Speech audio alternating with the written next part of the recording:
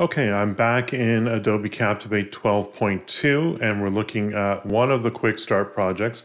I've added some closed captions to slide 1 to coincide with the audio that's on this slide.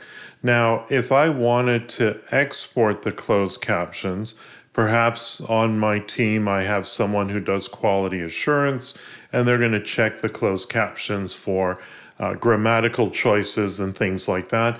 There's no way I can do it. The best I can hope for is if I go into the File drop-down menu and export project content and closed captions. And what this produces is a single old-style Word document that someone can look at, make some changes to, and then I can import and replace not only all the closed captions, but all the on-screen text as well. And this is a cumbersome process. There might be a need that you have where you simply wish to export these closed captions in one of the standard closed captions formats, VTT or SRT. And that just doesn't exist in Adobe Captivate 12.2. Okay, so we've upgraded to Adobe Captivate 12.3 and we're dealing with the same slide as before. What I have, of course, is the audio on my timeline, as you can see here. If I go into the audio option in my right-hand toolbar next to the Properties Inspector, I, of course, can edit my closed captions and you'll see them here. You can expand this a little bit or zoom out so you can see all of your captions, make whatever adjustments for timing as necessary.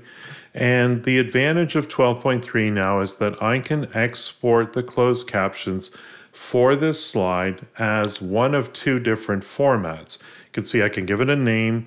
We can decide what location I will save that to, and we can choose the file format. SRT and VTT are common closed caption type formats, and they're ideal if you want to send these to, let's say, a quality assurance expert who's going to go through and make sure your text is appropriately written with the correct punctuation and case and so on.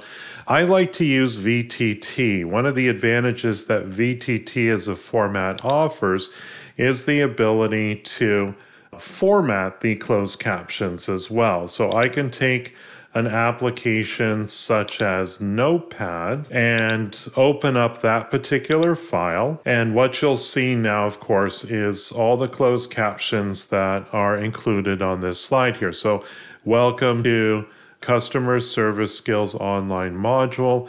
You'll notice here that we can change the font color. We can choose a different font, and we can even choose the size of font for these entries as well. So that's definitely an option that you can use to further enhance or customize your closed captions. And again, that quality assurance expert could go through and just validate that everything is set up appropriately there.